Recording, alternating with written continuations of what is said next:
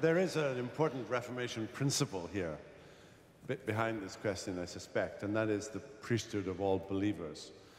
And that is a very, very profound discovery or rediscovery at the time of the Reformation, that religion had been hidden in a language that people didn't understand by professional people to whom they had no real access to, and discovering that we are all priests before God, that the individual can approach God by himself, herself, through faith in Jesus Christ, and not through the intermediary of a sacerdotal system.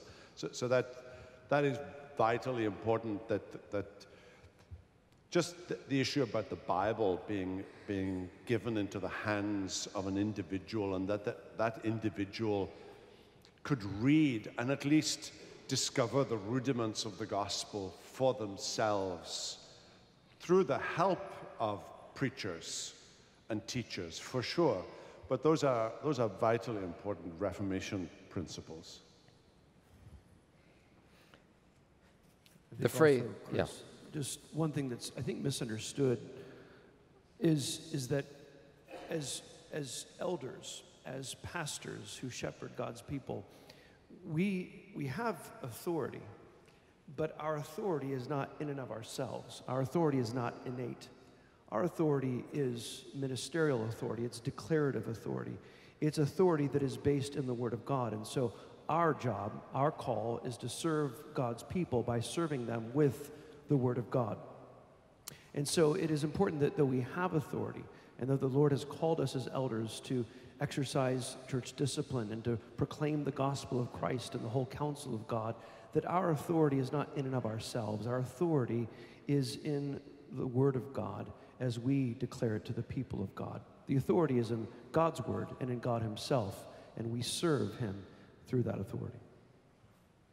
Chris, I think it's also worth remembering that even in what Luther earlier thought of as a right straw epistle,